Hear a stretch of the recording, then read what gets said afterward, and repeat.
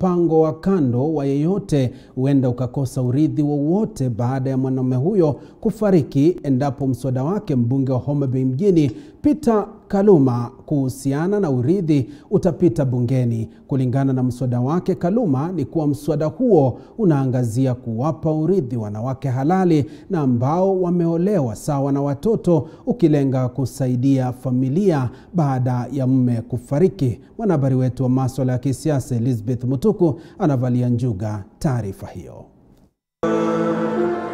Wakati mwanamume anapofariki na haswa matajiri, imekuwa kama kawaida wanawake wengine kujitokeza na kudai kuwa wamekuwa na uhusiano wa kimapenzi, huku wengine wakidai kuwa na watoto na mwenda zake. Madai haya huwa yanasingiziwa na nia ya kupata urithi wa waliofariki.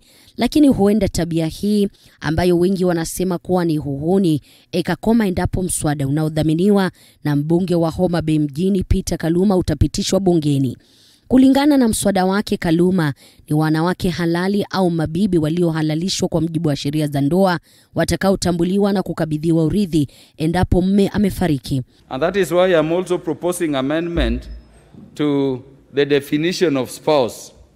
And Madam Speaker, what I've proposed there, before I say much about the motivation, is that a spouse shall mean husband or a wife or wives as recognized under the Marriage Act.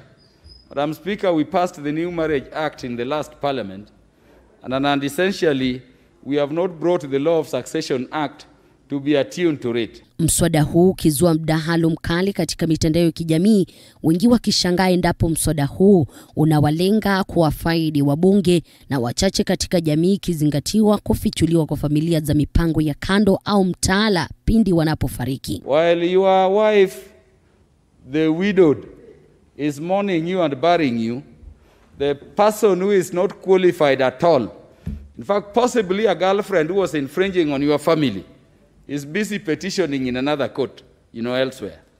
And a person who was hiding with you away from your family now petitions, and then because of the current broad definitions of wife under the Act, which I'm replacing with spouse, they get entitled and they disinherit the family. This is something that will be cleansed. Visa vya aina hii vimeshuhudiwa zaidi katika familia za marehemu waliokuwa wabunge ama watu wenye hadhi serikalini na vile mabwenyenye. Hivi majuzi tukishuhudia familia zilizojitokeza baada ya kufariki kwa mbunge wa Kibra Gotv, mwenda zake mzee Nyechai, aliyekuwa mbunge wa Matungu Justice Murunga, miongoni mwa wengi humu nchini. Inakisiwa kuwa huenda wabunge wengi wakaunga mkono mswada huu bungeni, kwani familia nyingi za wenzao waliofariki zimejipata katika kizungumkuti anachojaribu kutegua Kaluma. People want to reap where they never saw, Madam Speaker. And that's why it is important that this amendment brings some clarity. So in the event that the deceased person is gone, there must be proper protection of the spouses, proper protection of the children, the legitimate people, Madam Speaker, who are supposed to be the benefits. Because we've seen in many cases, Madam Speaker, somebody has died, has left property, the children have been chased away from school.